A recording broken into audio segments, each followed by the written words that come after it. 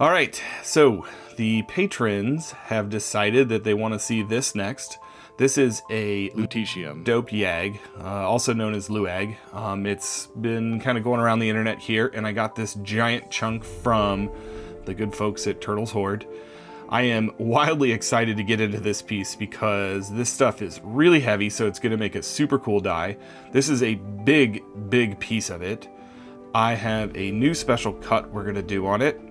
And this stuff is super fluorescent because it's a scintillating crystal. So it has a lot going for it. This will probably be one of the cooler dies I ever cut. So stay tuned. This is probably going to be really fun.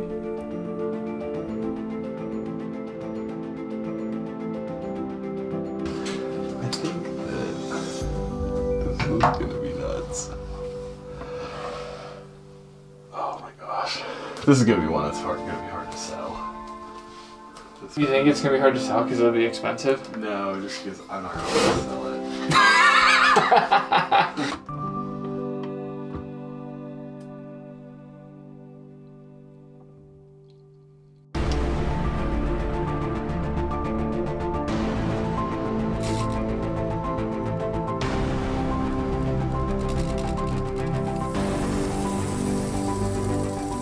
Scintillating crystals are used to detect high-energy radiation for areas like astronomy or medical imaging.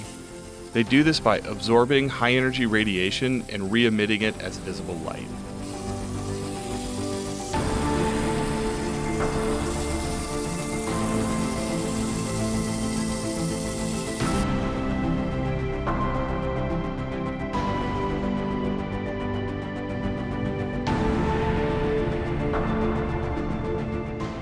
Okay, so I have this kind of all set up here. I cut everything in with 100. I didn't cut it very deep. You'll see, like here, some of the facets didn't even come in because I'm not deep enough into this stone yet.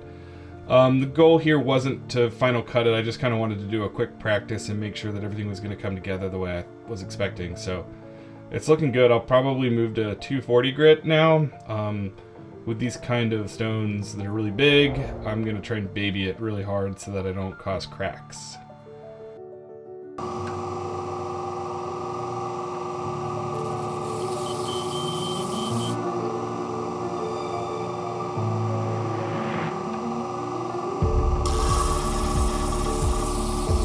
This is all the way through 240 grit.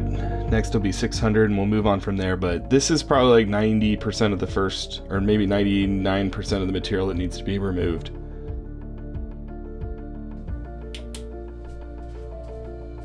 Not even sure the camera knows what to do.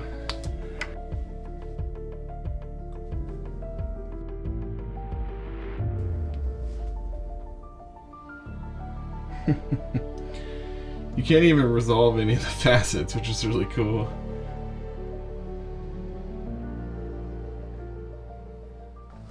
Okay, we have this thing entirely cut into 600 grit. It's looking fantastic. I'm pleased with the overall size that we've got going on. Kai came over, he just came over, we were kind of calling it audible in terms of frosting some of these edges. So when we get to that, I'll talk about it. But right now it's time to move on to polishing. So I'm going to do 3000 on Zinc Plus, and this stage will take a pretty long time. This is one of the most time-consuming steps, but you have to do a really good job on the 3000 before you move on, or else it just takes even longer if you move on without getting it right. So here we go. This die is going to be pretty big. Right now it's shaping up to be about 30 millimeters face to face. My normal work is about 22.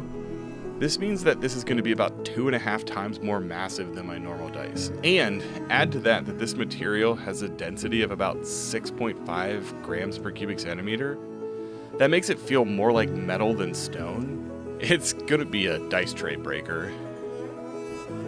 We got the 3000 in there. It looks awesome because you can start to see through the stone and you can start to see dispersion where it's kind of like bending the light into rainbows. And the rainbows are kind of green tinted. It just looks incredible.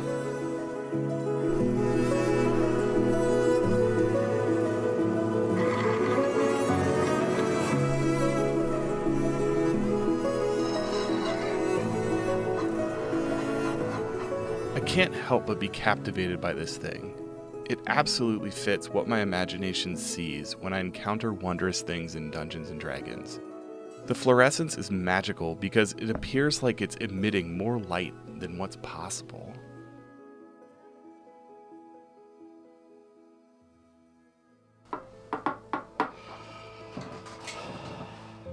I have this thing all polished up and it looks incredible, and the idea is that we were planning on frosting around the triangles, but it looks so good I'm scared to do it. Part of the thing is for frosting, so these facets come together kind of like, they're not like this, they're like that, and so if I mess up a little bit it's gonna make a really wide frosting really fast. And I'm just nervous. But it's just like all of this stuff you just have to forge on and just do it. Okay, 3439, here we go.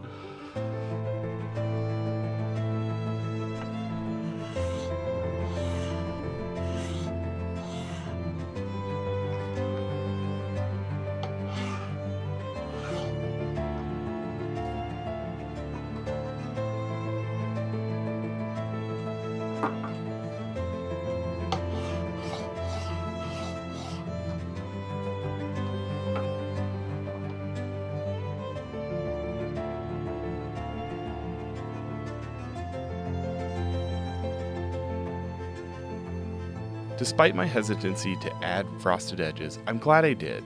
They add an extra dimension that will be highlighting each number. But now, it's time to flip this stone over and get to work on the other side.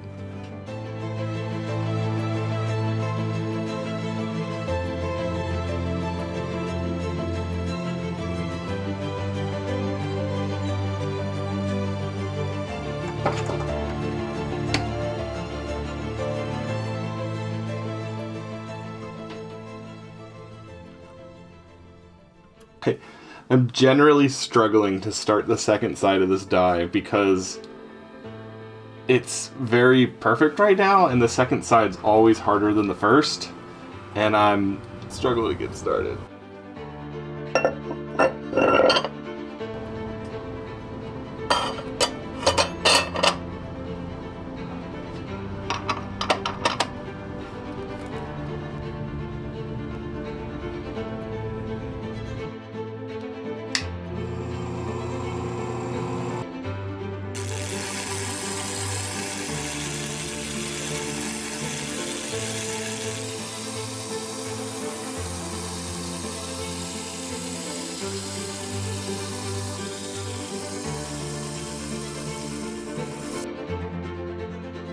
The second side is more difficult to cut because when you flip the stone over, everything is just slightly misaligned. I think it's like a 1/20th of a millimeter or the width of a human hair, but it's enough to notice. You can't just trust the math and the machine to line everything up. You have to make small adjustments to make sure every facet aligns.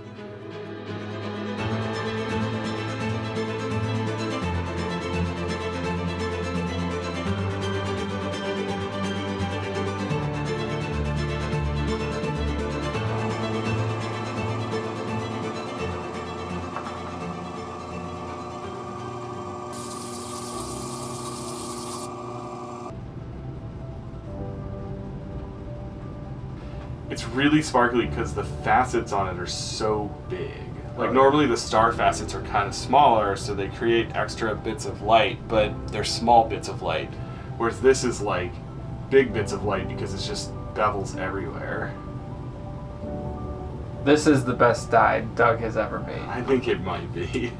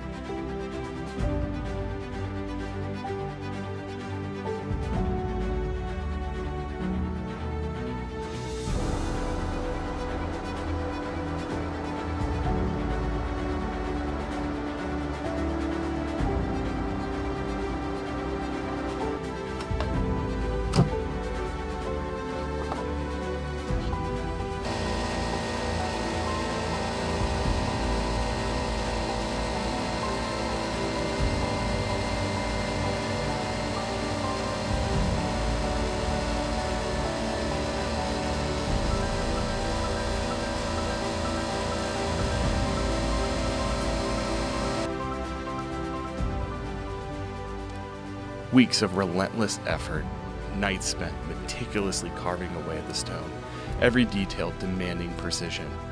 Each moment is a battle between perfection and error.